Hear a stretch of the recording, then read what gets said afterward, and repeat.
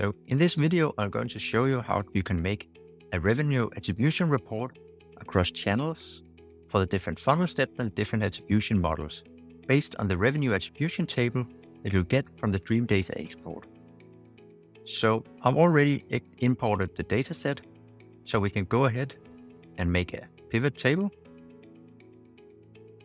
And we can see we're already using the dataset revenue attribution. We'll need to change the timestamp since we are wanting to do deals. So we want to count when the deal was happened. That is stored in the revenue timestamp field. So drag that in here. Then for the row dimension, we wanted to do channels. So we wanted a breakdown based on the different channels. Drag that in here. For the column dimension, we want to do the revenue models. So that represents our funnel that is set up. That is stored in the revenue models column. Then we also wanted to do it based on the different attribution models.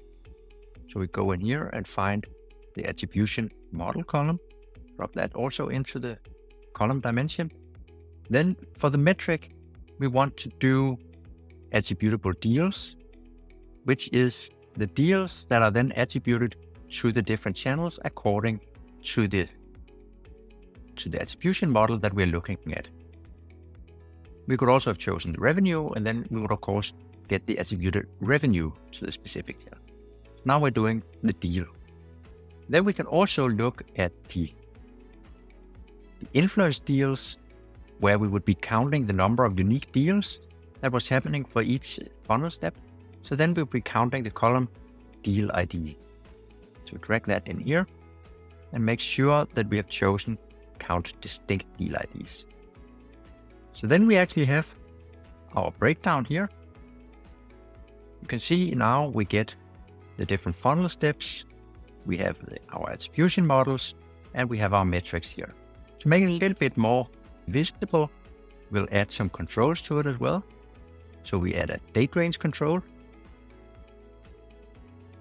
And we also go ahead and add a drop-down list that'll be able to filter down on attribution model. Since usually we're only interested in looking at one attribution model at a time, go in and drop that in here. So now we actually have a very simple report that are able to break down our attribution based on channel, attribution models, and funnel steps. Let's see how it works. You go to view. So we can choose a specific time range. So we could take this year to date, apply that. Then we go and see the attribution model.